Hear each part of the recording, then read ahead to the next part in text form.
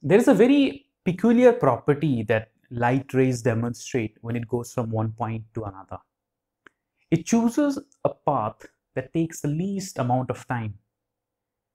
Maybe the light ray is lazy, or maybe it's in a hurry to go from one place to another, but it is a fact of nature that it chooses a path that takes the least amount of time.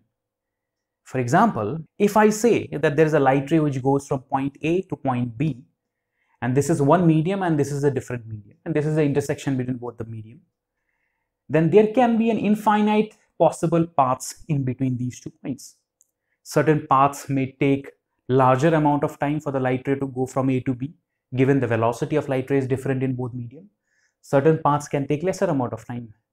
But the actual path traversed by the light is always that path which takes the least amount of time for the light to go from A to B, given its velocity is different in both the medium. And this path is not always a straight line. Now, why is that? Well, you see, it has nothing to do with light ray making a conscious decision of choosing a path that takes least amount of time. It just so happens that in nature, particles, when they undergo trajectories, systems, when they undergo change of state, follow some kind of an extremization principle, which is also followed by light in this particular case. There are probabilities associated with light ray choosing a particular path as the wave goes from one medium to another. And it just so happens that the probability that has a maximum value is associated with a path with the least amount of time period. And we can use this very simple principle to demonstrate the Snell's law. By the way, this principle is known as the Fermat Principle.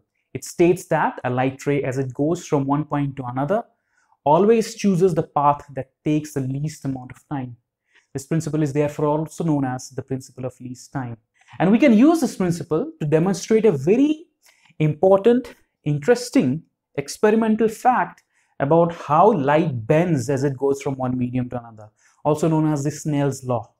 The Snell's law gives us an idea about when a light ray goes from one medium to another, how does it bend? What is the relationship of the angle of incidence to the angle of refraction? And just by using a very simple calculation, we can demonstrate, or we can find out the Snell's law using the Fermat's principle. Okay, so let us choose a very random path from A to O to B that we are assuming the light photon takes. And let us define some parameters. For example, the vertical distance from the interface to A is, let's suppose, some kind of a variable that I am calling as y1, and the vertical distance from the interface to B is a variable, let's suppose, y2. All right. And the horizontal distance from this vertical line that A subtends on the interface to O, I am going to call this as x. And again, let's suppose the distance between A and B along the horizontal direction between A and B is L. In that kind of a situation, this distance turns out to be L minus x. So now we have set up the problem. Now, if I'm interested in figuring out the time it takes for light to travel this path, what am I going to do? I'm just going to divide the distance with the speed, right? So the speed is given by an idea about the refractive index of the medium. So let's suppose this first medium has a refractive index of n1. And how does the refractive index relate to speed of light? Well, it tells us that the refractive index is simply equal to the speed of light in vacuum divided by the speed of light in that medium. Let's suppose it is v1.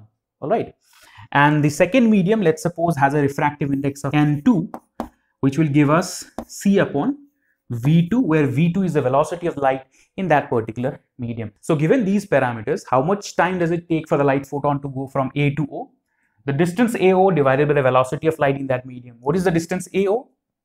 If you look at this right angled triangle, the distance AO is the hypotenuse of this right angled triangle, which means that this hypotenuse is simply equal to square root of y1 square plus this distance x square. Hence, the time period it takes is equal to root over y1 square plus x square divided by the speed of light in vacuum v1, which is equal to c upon n1.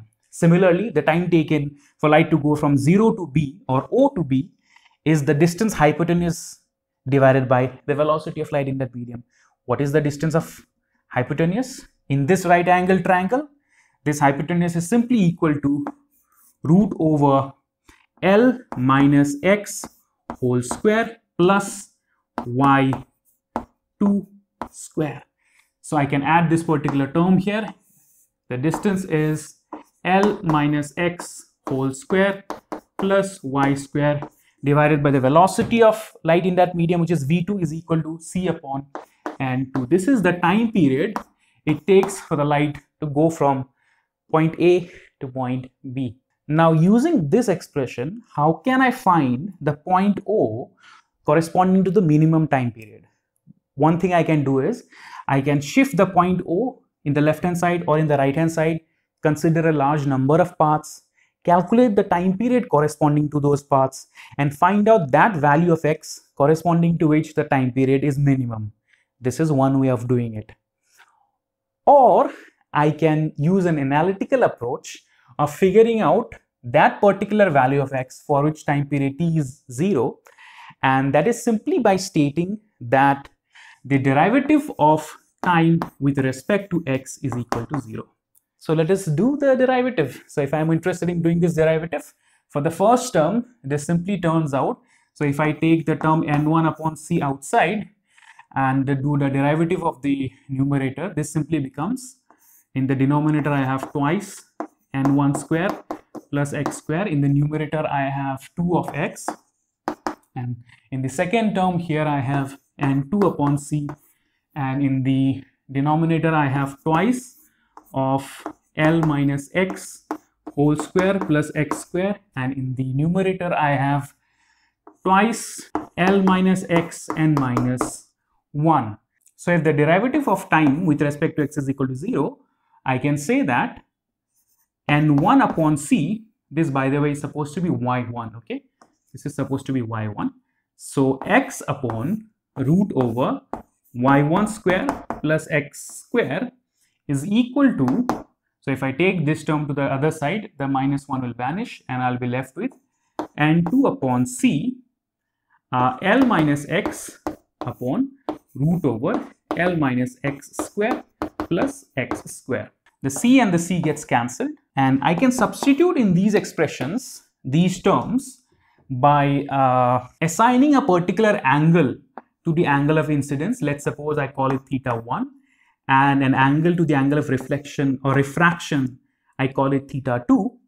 So from the diagram, what is theta 1? So theta 1 is basically the angle that the light ray makes with the vertical axis. So what is sine theta 1? Sine theta 1 is the opposite side divided by the hypotenuse. What is the opposite side? The opposite side is x divided by the hypotenuse. So x divided by the hypotenuse is actually equal to sine theta 1. So n1 sine theta 1 is equal to, again, L minus x divided by this. L minus x divided by the hypotenuse is the sine theta 2. Sine theta 2 is the opposite side divided by the hypotenuse, which can therefore be written as n2 is equal to sine theta 2, which is nothing but the Snell's law. This gives us a relationship between the angle of incidence and the angle of refraction of the actual path traversed by the light photon as it goes from one medium to another in the intersection of these two medium, where n1 and n2 give us an idea about the refractive index, which can also be written as sine theta 1 upon sine theta 2 is actually equal to n2 upon n1, which is simply equal to nothing but, using these two relationships, I can say v1 upon v2. This is the Snell's law that tells us that the angle of incidence and the angle of refraction has a relationship of this with the refractive index. And it can be easily derived from the idea that the light photon is choosing a path that takes the least amount of time as it goes from one point to another. And that is not necessarily the straight line.